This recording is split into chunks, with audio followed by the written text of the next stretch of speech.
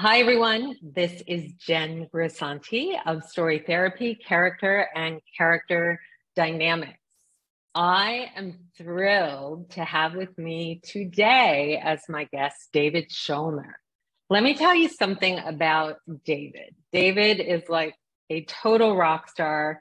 I remember at the beginning of my executive career, I came across an episode of Once and Again that David wrote. And I was so blown away by his voice. I called his agent and was like, who is this writer? Cut to where we are today, where he is like at the top of his game, just finished New Amsterdam, has been selling, has an overall deal, has like everything going on. Like David is where you want to be. So you want to look at David, you want to listen to what he has to say, and you want to know that the dream is possible. And David is here to share his journey with you on what it takes to get to the dream. Thank you for joining us, David. Thank you for that introduction. Jen is one of my earliest supporters and cheerleaders. So I am grateful to be here with you once again. So grateful for you to be here. Starting with like your voice with playwriting, like when you first thought about writing, I certainly love playwriting as a background for television writing. There is a depth, there's a humanity, there's something thematically that is in playwriting that I feel like transfers so well to writing for television. When you were first thinking about getting into playwriting, what was the impetus that made you want to write? It was a total accident. It was, I went to a performing arts high school in Miami, and it was the dean of the school was the person who started the Fame School in New York. So you were a direct descendant. My light just died. And let me turn on this. Let me open this up a little bit. Great, thank you. A little bit better? Oh, yeah. That works. Yeah, that works great. So, and there was a college attached to the high school. We were in a downtown building. So it was very atypical. What happened was they ran out of acting teachers for my program. And we were up in arms. This is, you call yourself an acting academy. And keep in mind, it's a public school. We were all very entitled. And the teacher said, I'm really sorry. We ran out of acting teachers. All we have is the playwriting teacher from the college department. So we got this playwriting teacher who's like, look, really sorry, you guys. Can't teach you anything about acting, but I can teach you about playwriting. And maybe you'll find a way back into acting knowing how the playwright thinks. So we started doing these writing exercises and something clicked where it felt like, oh, this is what I'm supposed to do. I'm really good at this, maybe better than I was as an actor. And that's how it started, by accident, and we were all really upset. How blessed we are for that accident. So what a wonderful, wonderful thing. So in touching on what you just said with that, you saw that you were good at it, perhaps even better than acting. When you think about belief, as far as belief in your message and what you have to say to the world, at what point would you say that you felt belief in the message that you were delivering? I still struggle with that. Which is great for writers to know. That's great. Right. Yeah.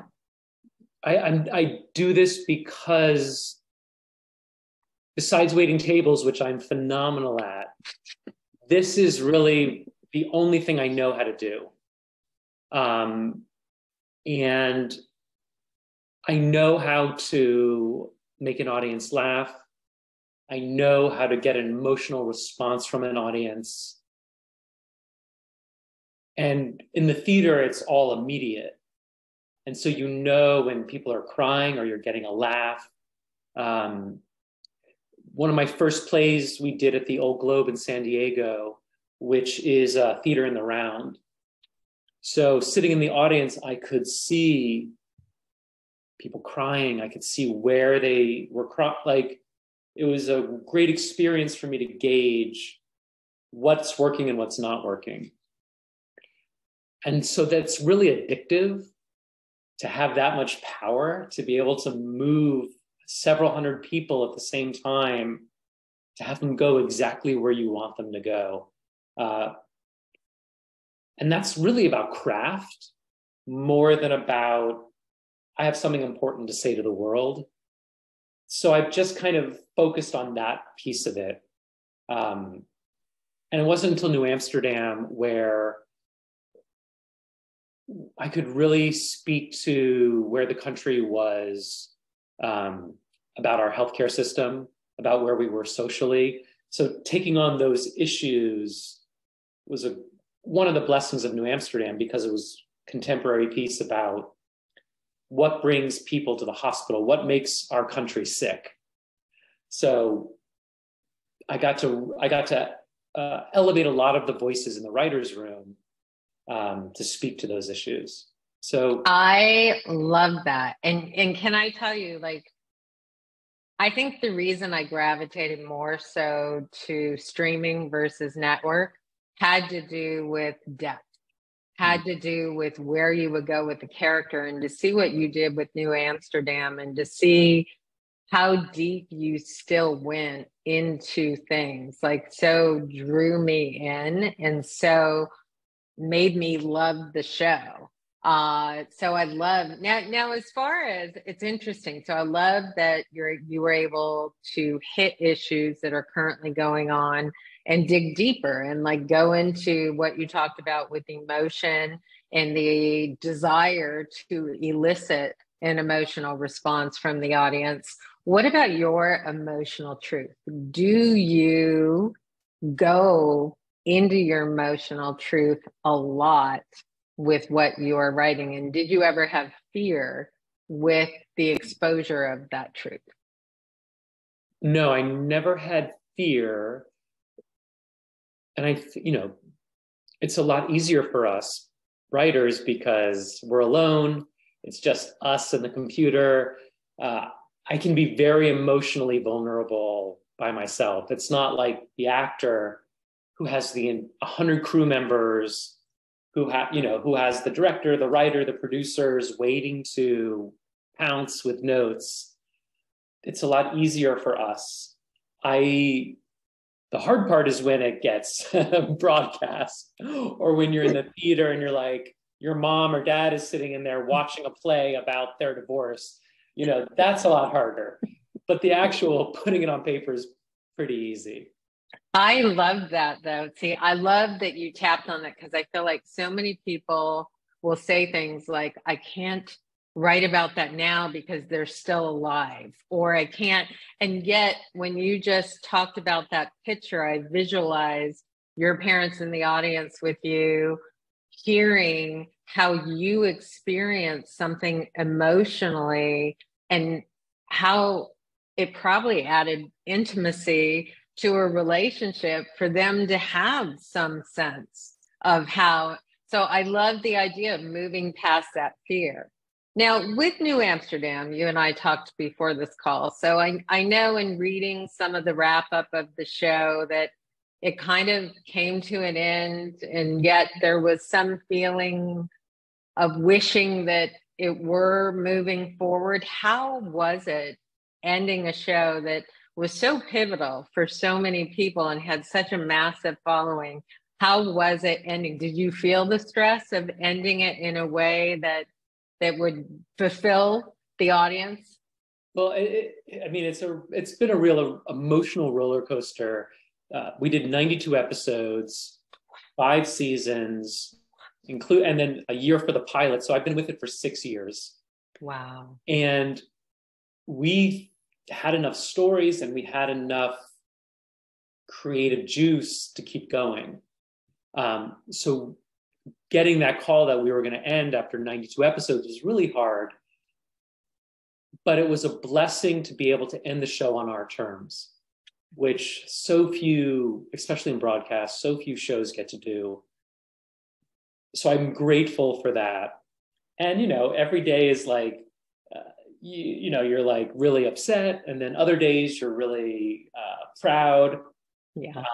And then, you know, even when the writer's room broke, I still had months of shooting left.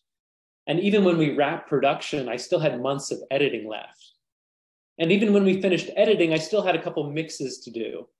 So I kept delaying I'm like, I'm still working on the show. It's not over. So for me, it just ended like 4 weeks ago. Like everything ended.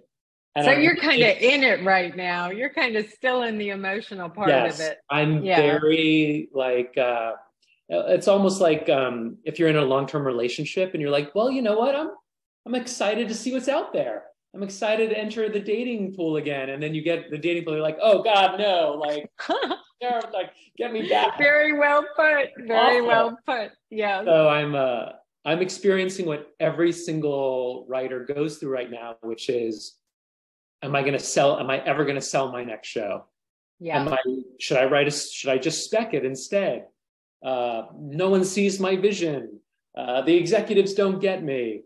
So, you know, and you'll see this office, you know, you'll see the like, I haven't been in this office in 6 years. I've been in, you know, these beautiful office suites with like, you know, just these gorgeous buildings in New York and, you know, in Hollywood. And now I'm back in my little cubicle on the Universal lot where I was breaking New Amsterdam 6 years ago by myself. And it's like, wow, I'm back to square one in so many ways.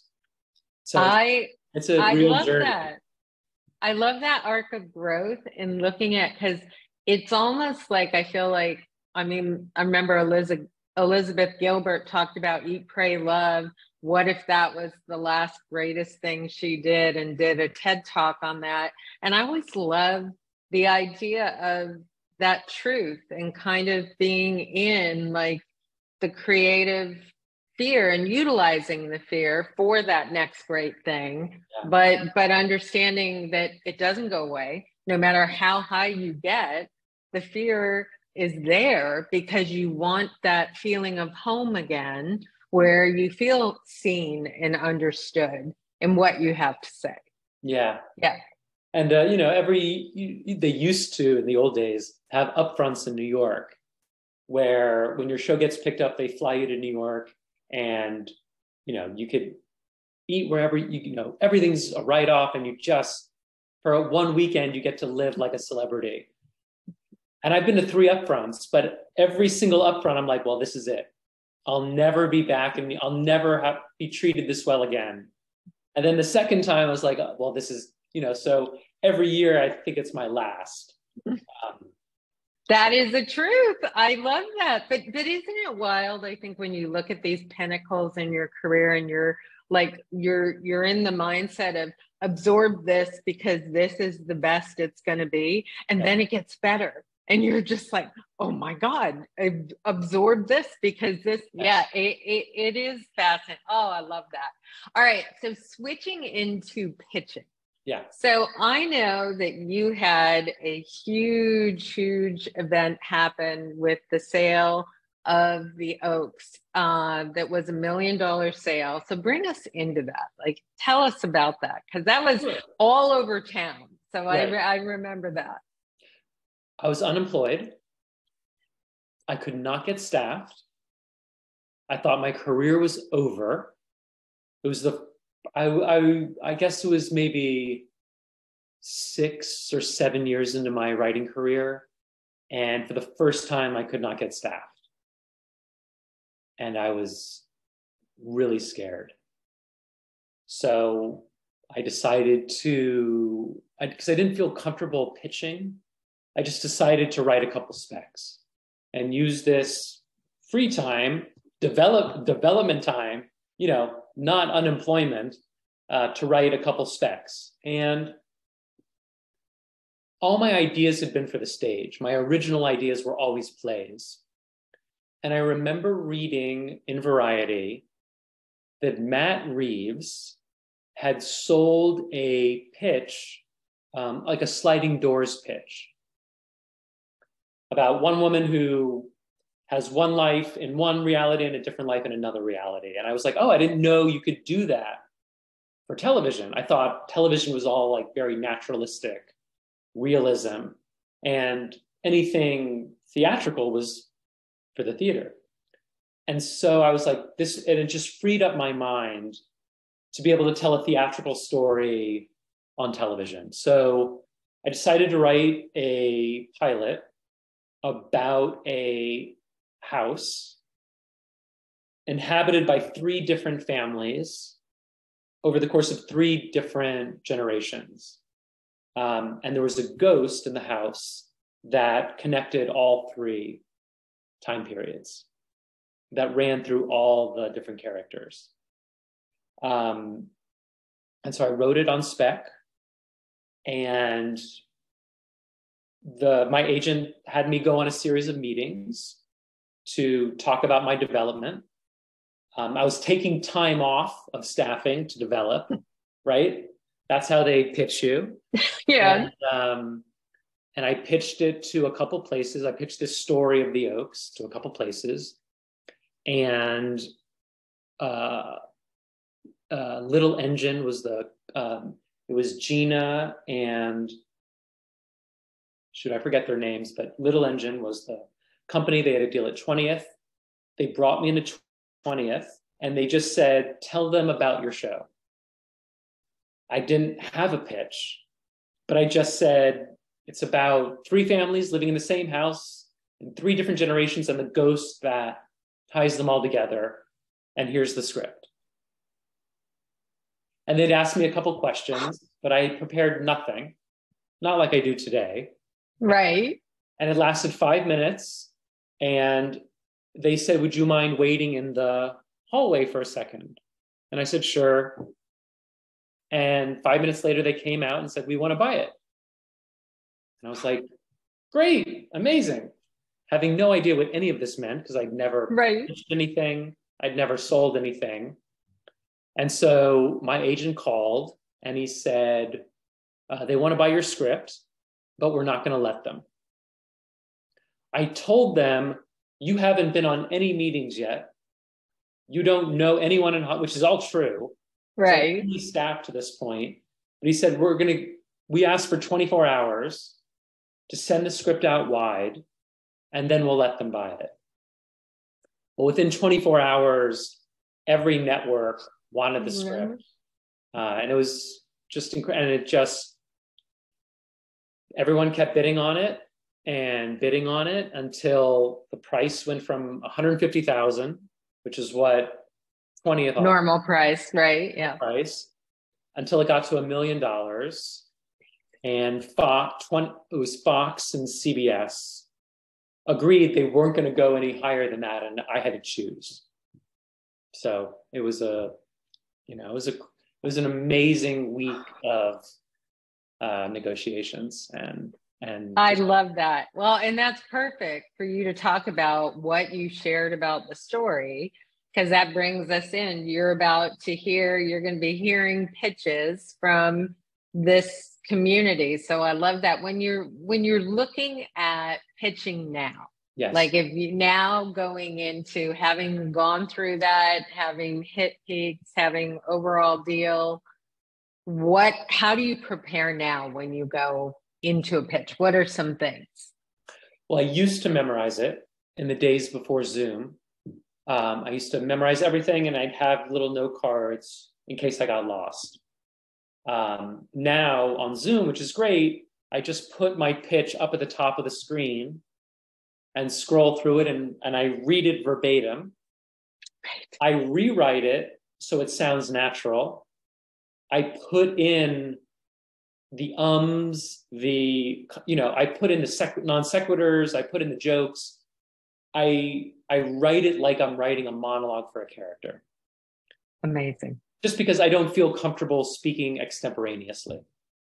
But the greatest piece of advice I ever got was pitch passion, not plot. So I've started to strip out the plot and just pitch the passion for the project. And I say, literally, I'm going to take you through the first act. And I take them through the first act, get them hooked, talk about the passion, my passion for this project. And then at the end, I'll say, and here's how we resolved those issues. Instead of going through like a scene by scene synopsis. Something I just did for the first time was I started pitching the show. And every time I got to a new character, I'd stop. And I'd say, let me tell you about this character now that you've just met them. And then I'd pitch a little bit more plot till I got to a new character. And then say, now that you've met so-and-so, let me tell you a little bit about them. And usually what I've done is I've just had a whole character section in the middle, but I found it's just really boring because it's unconnected. That's usually when people lose the executives, is the characters. Yeah. Yeah. And it's all bullshit. It's all like, this person acts like this. This person is a Scorpio, you know, this person has this personality trait, as opposed to meeting them in the story and then seeing how they react to something. And hopefully it's really surprising and interesting. And the audience, your audience for the pitch is saying, I wonder why that character did that. And then I'll say, well, let me tell you a little bit about them. And so you're already leaning in and you want to know more, as opposed to an information dump in the middle of your pitch. So I literally just did this after 20 years. And I think it works for this. It won't work for everything, but it works for this specific project. Yes. No, that is excellent advice. I love that. I think it is all about figuring out what makes us lean in. I think it is a fascinating thing.